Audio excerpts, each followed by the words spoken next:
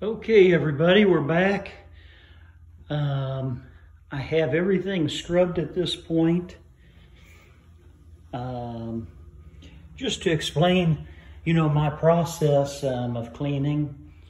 I use truck-mounted steam cleaning or hot water extraction.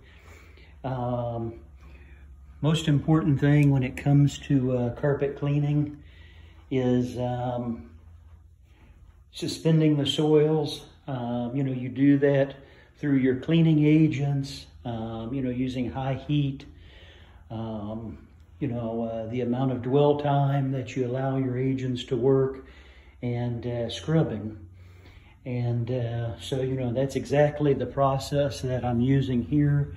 Like I say, in this case, we do have some stains, permanent stains. We have some color loss. Those are things that the customer understands. We were talking a little bit about that before I got started as we were doing the walkthrough, which I recommend for anybody, who's considering getting into the business or, early on in the business.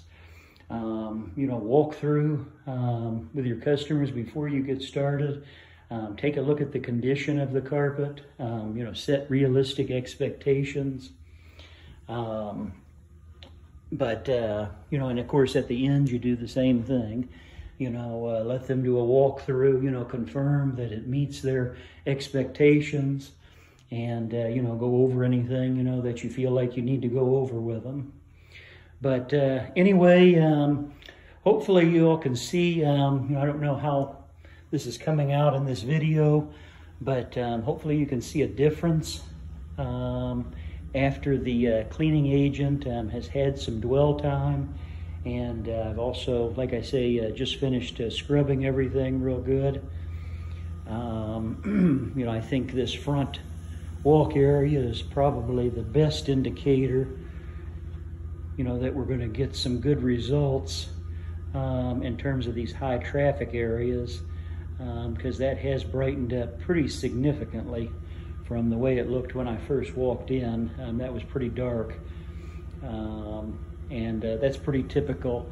I believe that my client said that the customer who lived here was a mechanic or something like that. So, you're going to have a lot more, dirt, oil, grease, stuff like that, getting tracked in off of, boots, shoes, stuff like that. That line of work, most likely. So anyway, I just thought I'd come back real quickly, kind of explain my process. Of course, the next step is steam cleaning or hot water extraction. I'm going to go ahead and bring in my vacuum hose here in just a second, and I'll be back in just a few minutes and show you all a little bit of how that's going.